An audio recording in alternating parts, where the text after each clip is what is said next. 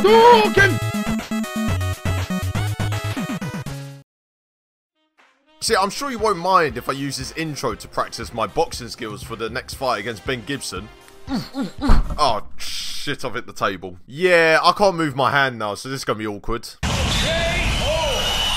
In the last episode, we took on fellow promotion rivals West Brom at home and beat them by 2-1 with a winner from Steve Mounier. And he finally returned to the fold and has finally started scoring, and that has actually coincided with a great run of form recently. I also wanted to start this episode by talking about Nick Powell because he went to the press and said that he might leave because he's not playing enough. And then I warned him for unprofessional behaviour. Then he said he was going to improve his behaviour, so I put him into the team, and that's coincided with also a great run of form. I feel like I'm just being a little bitch at the moment. I've given him to one player's demands, and now he's actually carrying me to the title. But as you can tell by our most recent results, we've won pretty much every game since we beat West Brom in the last episode. And Nick Powell has been superb recently. He scored a free kick against Sheffield Wednesday, which was his first goal of the season. Steve Mounier has also hit form again as he scored 2 goals against Sheffield Wednesday in a 4-0 win. Chris Brunt also managed to get the worst miss of the season as he missed an open goal away at Swansea when we won 2-0. And finally, Nick Powell once again managed to win the game for us against Derby County with a long-range strike. You love to see it. But we also did get our first draw of the season away at Rotherham United. I mean, it's always Rotherham on this series.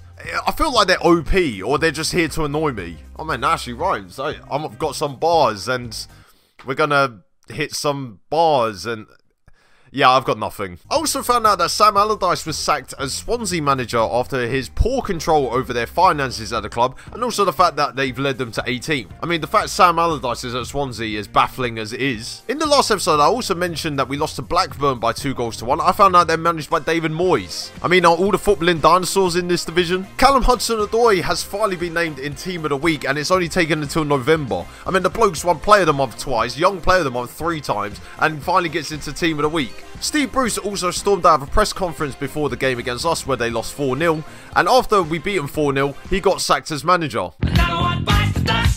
Nick Powell also was named in Team of the Week recently, which is fantastic news because he's resurrected his career at Huddersfield. Although I say resurrected, I mean he's only been here like 3 months and it cost me 8 million, so I will definitely be playing him. Gareth Southgate also appeared in my newsfeed before the game against Ireland, and he said that he hopes to win, and then the day after he resigns. I mean, why is he Oh, that makes sense. I think I might apply for the job. I should be able to get, I mean, the miracles I'm performing at Huddersfield, really. After our 1-1 draw away at Rotherham, Olu said on social media that he or she, I don't even know if it's a he or she.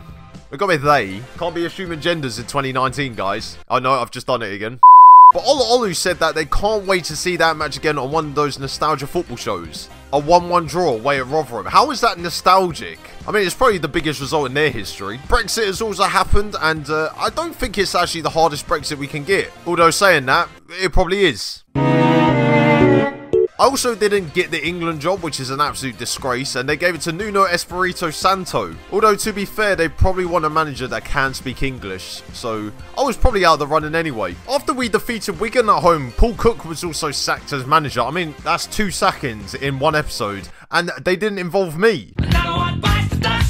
Jonas Lerzel is now out for 7 weeks, which isn't great news for us because it means that we are now down to 3 goalkeepers. And then my third choice goalkeeper, Joel Coleman, then got injured for 6 weeks, which means we're now down to 2 keepers. FA Cup 3rd round draw day came around, and I was really excited to get someone really shit at home, and then we got Leeds United away. I mean, that'll do though, because we got a local derby against Leeds United, who are just up the roads, or down the roads. Or maybe across. I don't even know where Leeds is compared to Huddersfield. It's somewhere in Yorkshire. I failed my geography GCSE. I got a C. That's not really a fail. I don't know what I'm going on about now. And now into our game against Stoke City away from home. Now, Stoke City are just outside the playoffs, hence why I've picked this game, because the rest of the games we played recently are against relegation-threatened sides. So I need a more difficult game, and no one likes going away to Stoke.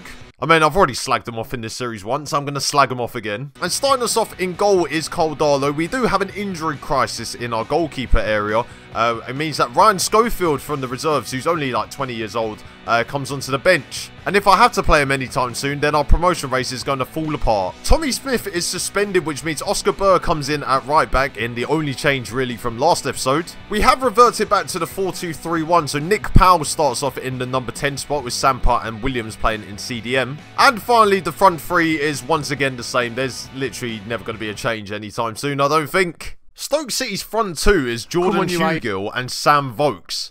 I mean, could you get any more Stoke than that? Although saying that, they have had a strike force of Kenwyne Jones, Cameron Jerome and Peter Crouch before, so you probably could get more Stoke than that. I'm not sure there's much more I can say on about Stoke other than the fact that we're playing there in December and it's probably incredibly windy. Is Stoke famous for anything? I mean, I'm racking my brains. We were on the front foot from the start, and after about 15 minutes, Danny Williams found space about 25 yards out and hit a rasping shot which hit the post, and that was it. Like, no one decided to pounce on that. And before you knew it, it was goalless at half-time. You see how I'm trying to mix it up? I don't want to keep saying it was 0-0 at half-time, because the more I say it, the more likely I'm going to trademark that saying. We started ramping up the pressure in the second half, and Elias Kachunga did some good work down the right, put the ball into the box for Steve Mounier to force a good save out of Jack Butland. I mean, this is the first time I've seen the lad since I unsuccessfully tried to sign the lad last winter. And then Nick Powell laid the ball off for Hudson-Odoi, who put the ball across the box for Steve Mounier to once again put us into the lead. You love to hear that. I mean, what's better than Steve Mounier scoring and Hudson-Odoi just doing something? I feel like we're going to have to rename him soon to Callum Huddersfield-Odoi. I mean, is that possible? A good ball into the box by Sam McQueen that found Elias Kachunga, who hit the bar, and then Steve Mounier decided to tackle the defender rather than go for the ball. I feel like there's nothing Steve Mounier can't do. That's it, Proudy. Just recycled the content from last episode, but just changed the player name. Nick Powell also got himself injured, which is the least surprising news of the episode. But it wasn't just all loss, as Julian Ngoy got a chance as he ran through the middle of the pitch, but his shot was well saved by Carl Darlow.